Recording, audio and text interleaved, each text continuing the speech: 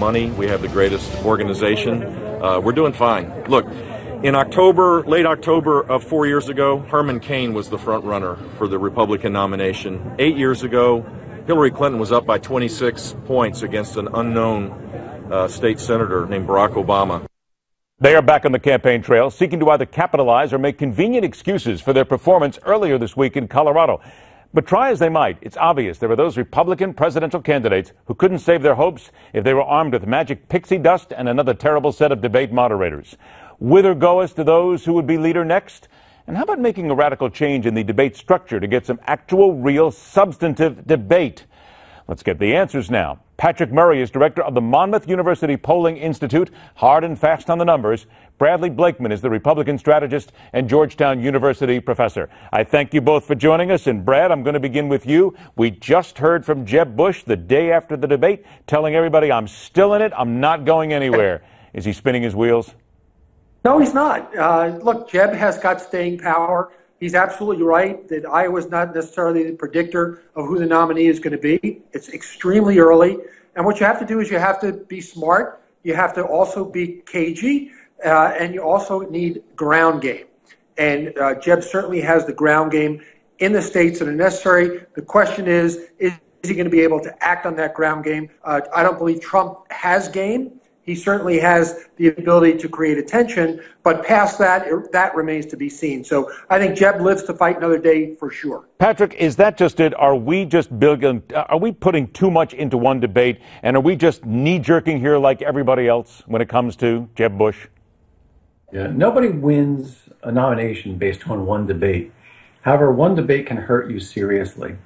And in fact, if Jeb Bush did not have the money behind him that he already has accumulated, I think we would be talking about his demise right now because of that. I think he does have the ability to stay in here because he has the money to continue on, which has killed other candidates in the past because they haven't been able to raise the money that they need afterwards, and he's already got it in the bank.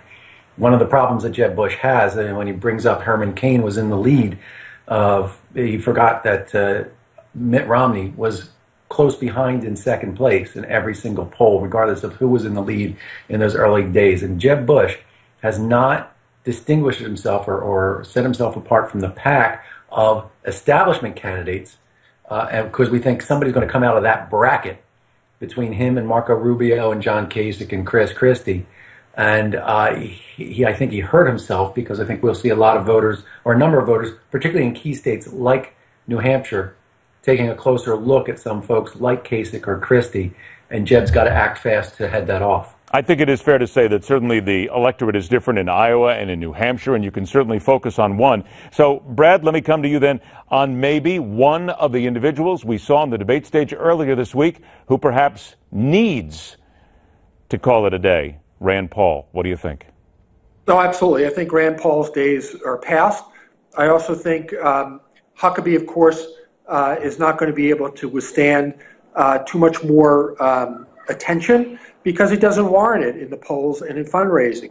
So I think in the next, I would say 30 days, you're going to see people drop off solely because they don't have the money, they don't have the organization, and it's now time to whittle down the field so we can get some serious attention to those who deserve it. So who else instead of Rand Paul? You said a couple of guys. Rand Paul and whom else? Huckabee.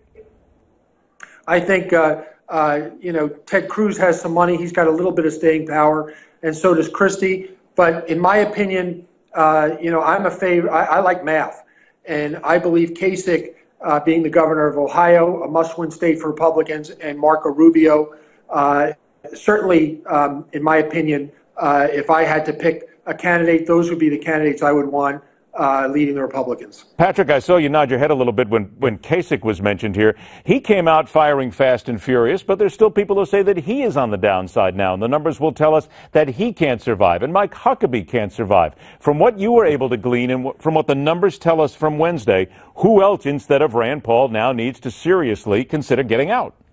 Yeah, I agree. I agree that Rand Paul, Mike Huckabee on that stage probably need to call it a day.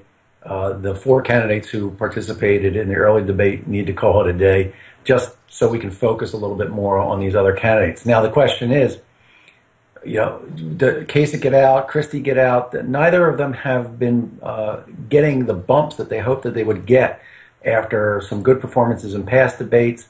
But I think it's early days, and I agree that this is a long process. One of the things that I think the Republican Party cannot afford is if Donald Trump stays in this race and continues to be at or near the top, the Republican Party cannot afford to have both Marco Rubio and Jeb Bush in this race when March 15th rolls around. Okay, let me stop you there if I can, Patrick, for a moment, because you hit on Donald Trump. So let me ask this. If you start paring this down, you take 2 or 3, you throw them out, the ones we're talking about here. Now you have fewer. And we haven't talked about Rubio and Fiorina. Fiorina got a lot of airtime, and Marco Rubio had a great performance. Do you then think, and Patrick, to you first, that if you winnow down the field and that you get the really hardcores that are doing well, Donald Trump and even Ben Carson will be able to stand the heat? I think they're going to be able to stick around for a while because of this incredible sense of dissatisfaction that Republican voters have with their own party's leadership. And that's what they're riding, and I think they're going to continue to ride it. I think what we saw in the debate the other night shows that they will be continuing to ride. Now, are they going to be able to win? Are they going to be in the top spot all along? No. But are they going to get enough support to keep them through those early contests? Yeah, I think so. So then, Brad, this dissatisfaction, this resonance we've been hearing about over and over and over again, in your opinion then, if you get down to the hardcore politicians like Carly Fiorina and Marco Rubio and maybe Huckabee sticks around, will that still stick? Will the American public still turn to dissatisfaction, or will they start hearing something else that will then get under the skin of Donald Trump? I think the American people at that point, especially Republican voters, are going to have enough out of their system.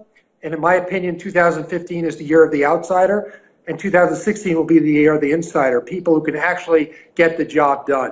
And we're going to find out if the emperor has no clothes with Donald Trump, because he needs to turn out votes. And right now, he's running a very subjective campaign. It's all about him. The objectivity comes when people actually have to go in the voting booth. You can't spin that. Either you win or you lose. And Donald Trump is not a very good loser.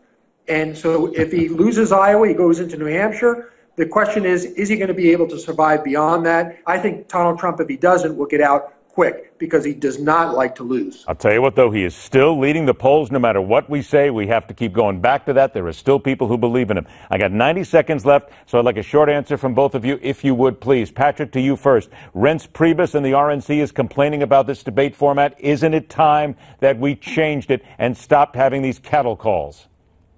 Cut it down to 6, have one single moderator who just simply lets them sit at a table and battle it out between themselves. That's a big point, isn't it? Stop looking for different commentators, different voices. Get one guy, one gal in there who can handle it. Brad, I'll tell you what, I think Patrick hit it right here. Because if you got one person, focus, give us substance. Right.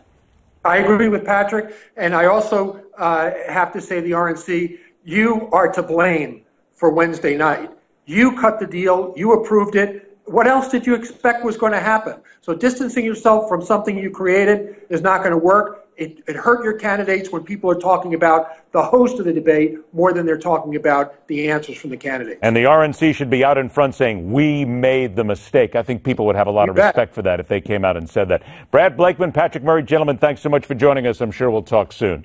Now, 1 year ago, the entire world was forced to consider a disease that had no cure, that couldn't be stopped. It was infecting millions, and it was coming here to the American shore, and as a matter of fact, it was here. Now, in that 1 year, what have we learned after Ebola? That and much more when we continue right here on The Hard Line.